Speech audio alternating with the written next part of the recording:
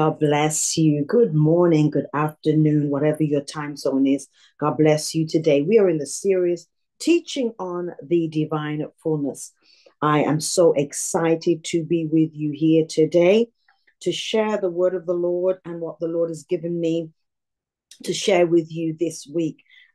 Quick recap. Last week, we were looking at John 10:10, how the Holy Spirit broke that scripture down for me to understand the plan of the enemy versus the plan of the believer. And that word really shifted something dynamic in my spirit. And today, the Holy Spirit has brought me to teaching on the still in the divine fullness, as the Holy Spirit has given me what he has desired for me to release to you today. I have not been teaching on any specific area of these before. So the Holy Spirit has given me fresh download each and every time I come to you. And I thank him for his impartation of wisdom, glory to God, and understanding. And I believe during the season of last month, there was so much that God had revealed to me that I didn't even realize until this very time now that it's beginning to come into manifestation. Let us pray before I start. Father, today we honor you. God, we just lift up your name and we exalt you high in all the earth. We praise you for your greatness, for you are majesty, kingdom, authority. We pray today in the name of Jesus, the word of God will take full effect to every believer, those who hear, even non-believers. And I pray today in the name of Jesus Christ, lives will be changed by the power of the word. So we pray today for inspiration, glory to God, my God, illumination for transformation of your word. Let it be so. And we thank you for it. In Jesus' mighty name we pray. And we say amen. Glory to God. I'm excited for the word that I'm going to release with you today. The Holy Spirit brought me to an area where I'm looking at divine fullness. This is the area that we're covering this month in the ministry. And today we're looking about timing.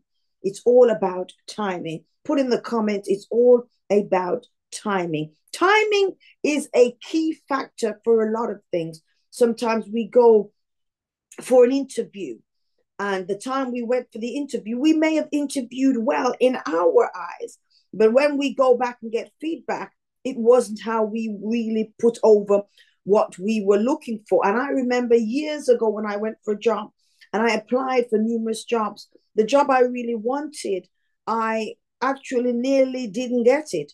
But because the interview before that, they gave me feedback. This is all about timing. And we're talking about divine fullness.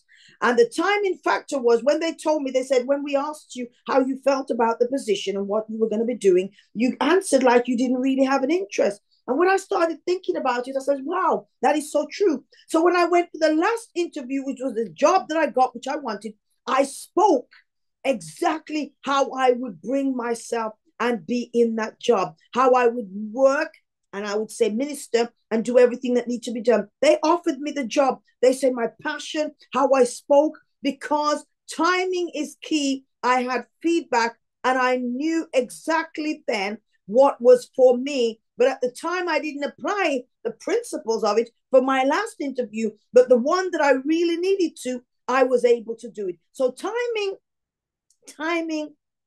is key. So today I'm teaching on the divine fullness. Keys. I'm teaching on keys. Everybody put in the comment keys. Keys are essential and they're important for everything. You have keys for your car.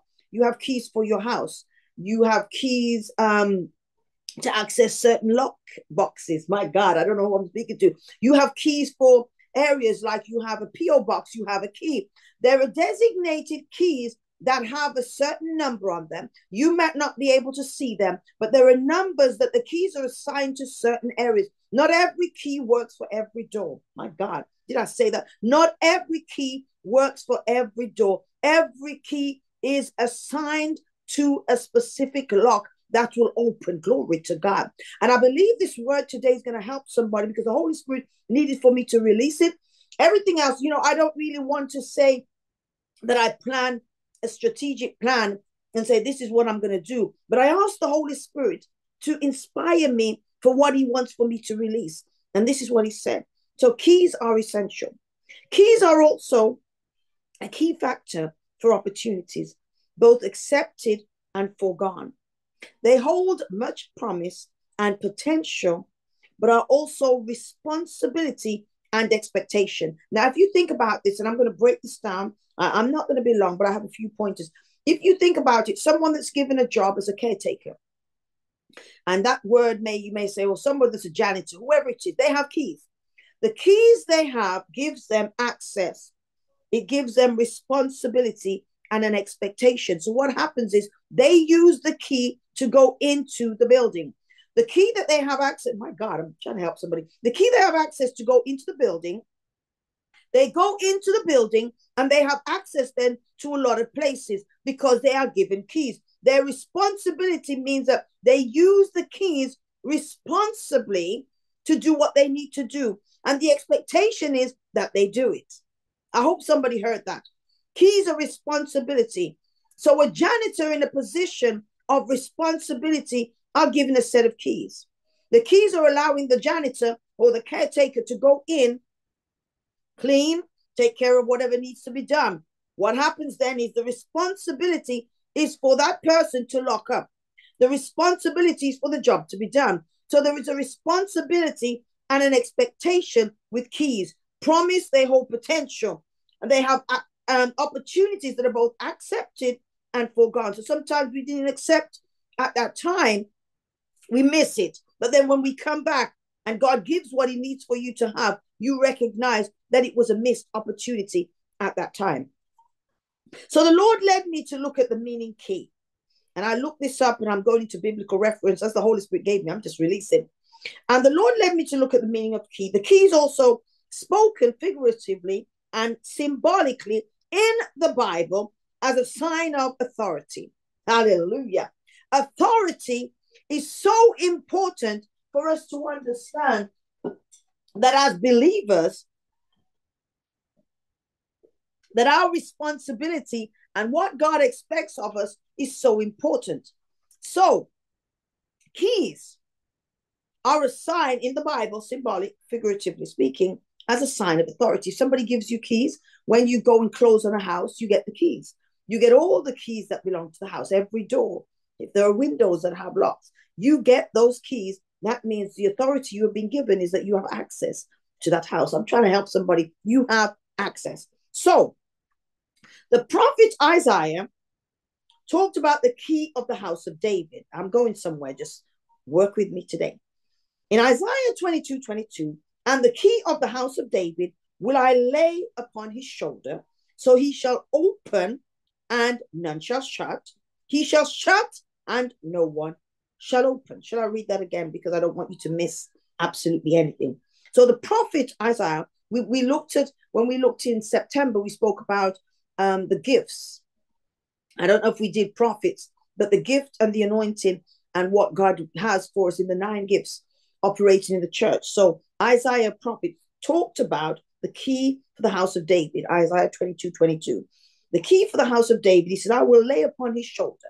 Think about your shoulders. Every morning I pray and I cover my shoulders, and I always think when I do that, that the weight of the anointing, the weight of what God has on me rests heavily on my shoulders. And you may say, well, why would that be? But when you're carrying something that God is giving you, there is a type of weight that you cannot even explain to someone that's not carrying it how you feel.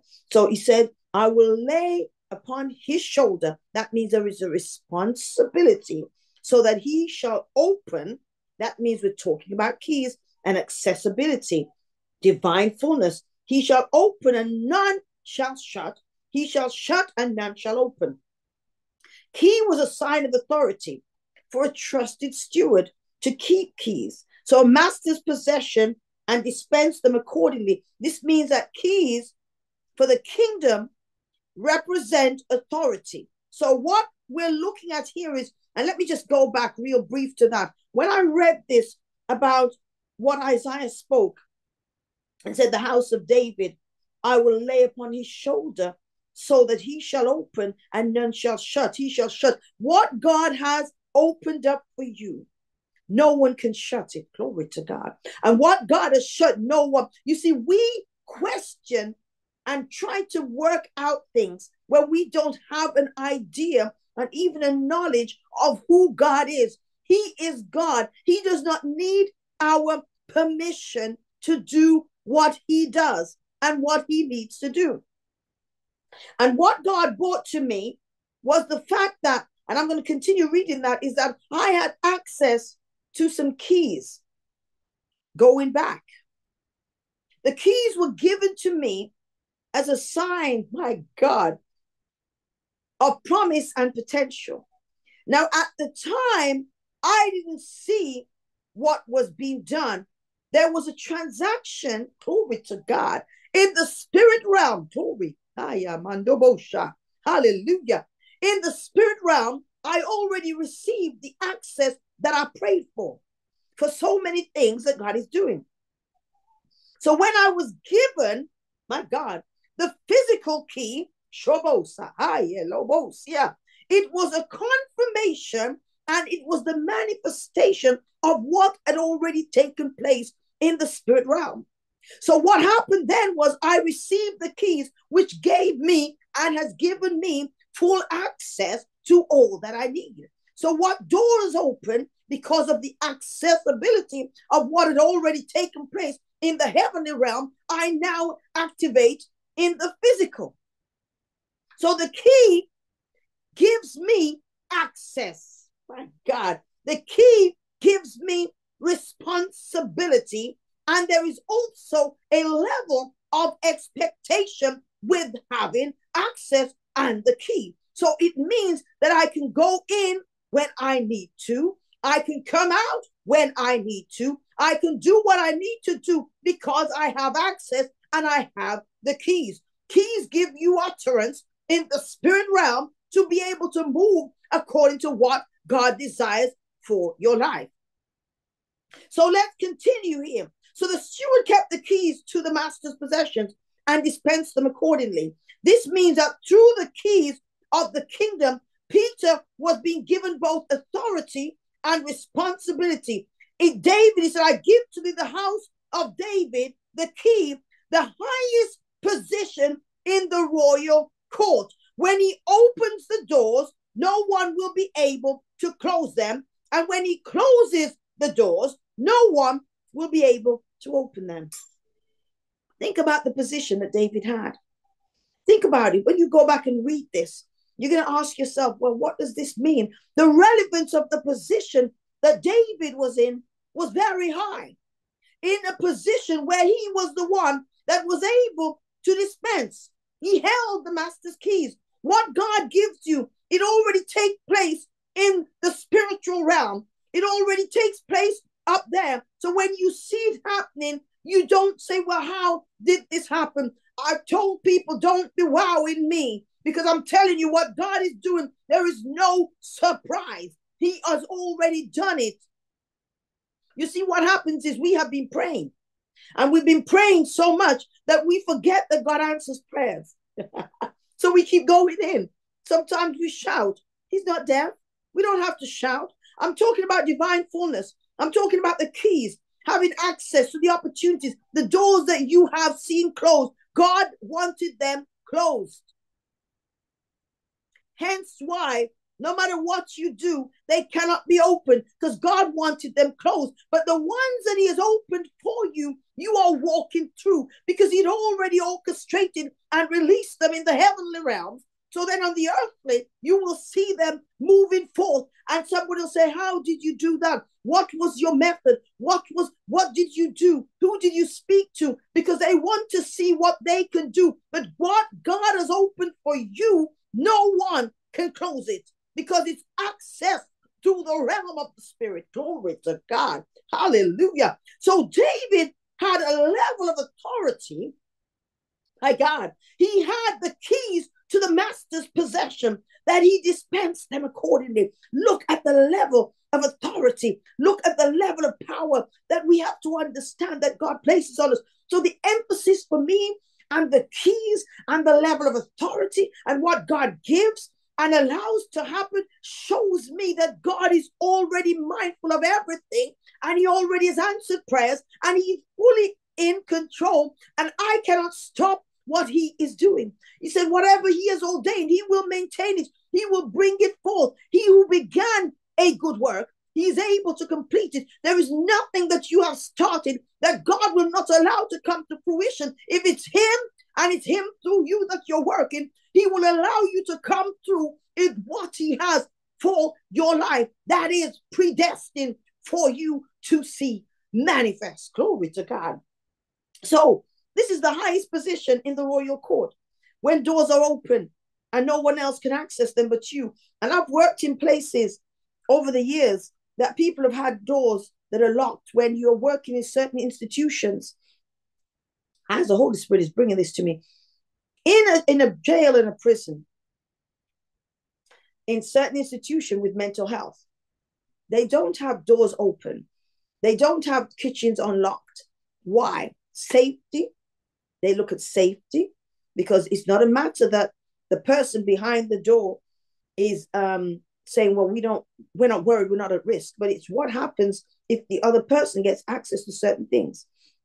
So you have other people that may be hurt because other people have intentions, bad intentions. And this is in the physical. Look at the spiritual. People attack you for no reason. They don't like you for no reason. Think about the fact that when you're in an institution and there are other people in there, why do you think they have maximum secure units? Why do you think they have places where they lock people in and no one else can? Why? Because they're trying to protect them. So imagine when a door is locked, a lot of times it's for safety. I'm just talking to you about the physical things. So in a jail, in high maximum security, in certain institutions, the reason why the doors are locked and one person, glory to God, has keys and access is because they're trusted with the responsibility to be able to open and close that door. And the expectation is no one will go in unless they have been given authorization. My God. And have then been given the keys to access that area. So I'm just telling you, when people walk with a bunch of keys, you sometimes think they're important. A lot of times they are, because they have access to rooms that you cannot get into. This is a whole nother topic, whole nother lesson. And I'm looking and hearing what God is saying. There are areas that are, oh my God, that are off limits to you until God accesses you through his divine permission to go through. Glory to God. So the key of David and the authority that comes to the key bearer is mentioned above and again in Revelation in the context of spiritual doors.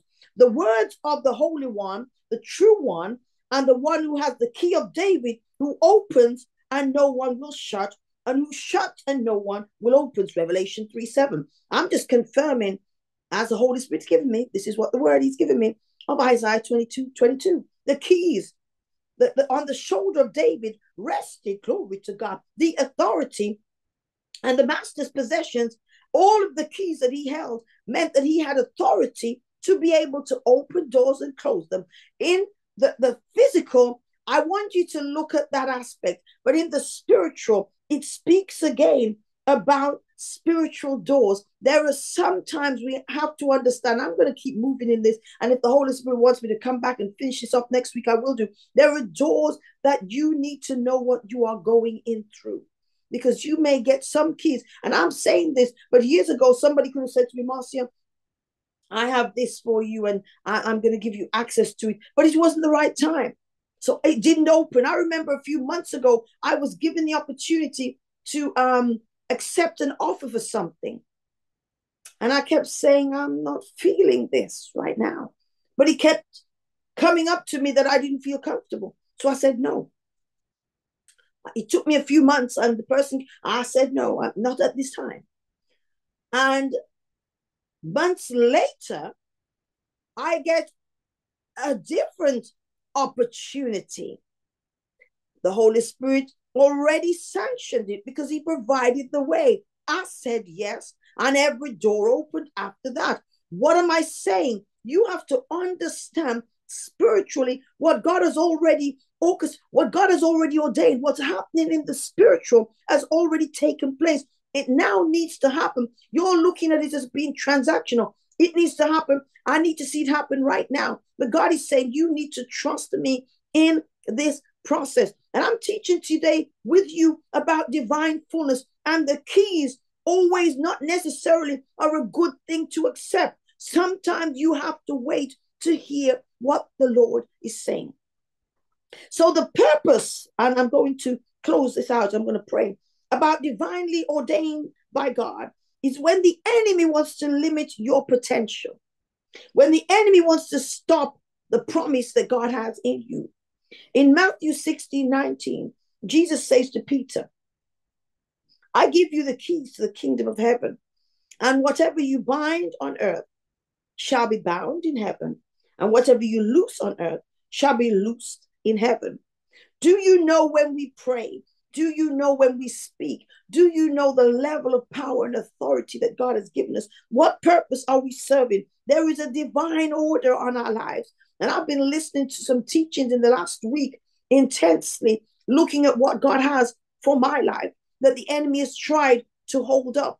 And I've been reading in Daniel 10:10. I looked at the fact that Daniel was praying, and he prayed, and the archangel came and said, for 10 days or for however many days you've been praying, your prayer was held up because the prince of Persia, the prince of the air, the prince of darkness, whatever prince of principalities, whatever it is, tried to stop you. But I've released it so that you will go forth. That's my teaching for today. I needed to understand that you have to stand in the authority of the word of God.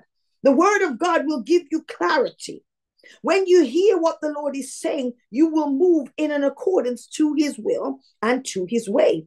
If I was to follow my feelings and my emotions right here and now, I would not be teaching. Neither would I be teaching this, because if you be honest, there are days you just don't feel like doing it. But the Holy Spirit has told me that this is an assignment that is unusual for you out of your character. And you may say, well, what do you mean? You're always doing something. No, this has pushed me to another level.